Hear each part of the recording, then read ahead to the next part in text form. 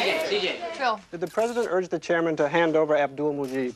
As I said, the president urged the parties to abide by the terms of the ceasefire, and he reiterated the United States' commitment to the peace process.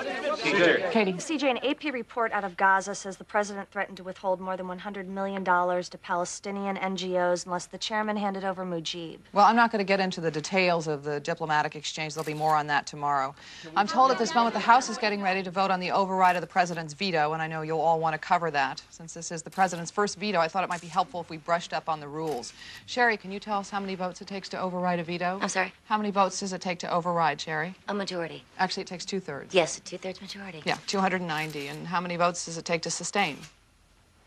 That should be easy. You just subtract 290 from the total number of members in the House and add 1. How many people sit in the House of Representatives, Sherry?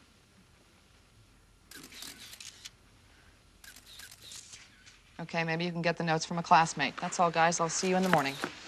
Thanks. They're meeting in the Oval Office. Thanks. CJ, Hey. that was totally uncalled for. Yeah? My competitors are going to show that tape every local station in What, are town. you crazy? That thing's going out to 154 affiliates. Look, I I changed just- my clothes because I didn't think it was appropriate to talk about the death of 2 teenagers while wearing a ball gown, and you knew that because you're stupid, but you're not stupid. You know what I'm saying?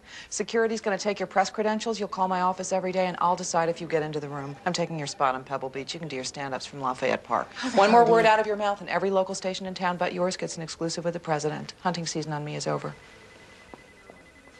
And the chemical abbreviation for table salt is NaCl.